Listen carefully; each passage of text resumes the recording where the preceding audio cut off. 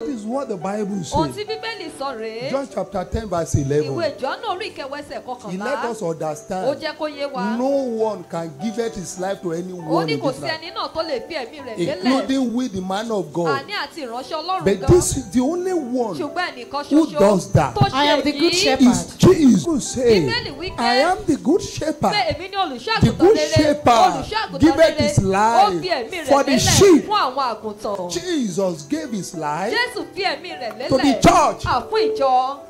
Not only that, Ìyẹn nìkan kọ́ o. John chapter 14 verse 14. Ìwé Jọ́nà orí kẹrìnlá ẹsẹ̀ You kẹrìnlá. want your prayer to be Tẹ́ answered. bá fẹ́ kí àdúrà yín kó ní It can be ìdáhùn. answered only for one reason. Ìdí kan ṣoṣo la fi lè dáhùn àdúrà Because yín. of Jesus. Nítorí ti Jésù. He said, Ó wí pé if you shall ask anything ó ní in my ohun tí name, ẹ̀yin bá béèrè ní orúkọ mi. I will do it. Èmi yóò In what ṣe name? ní orúkọ ta In ni the o? name of Jesus. Orúkọ Jésù. So you should know the importance of Jesus.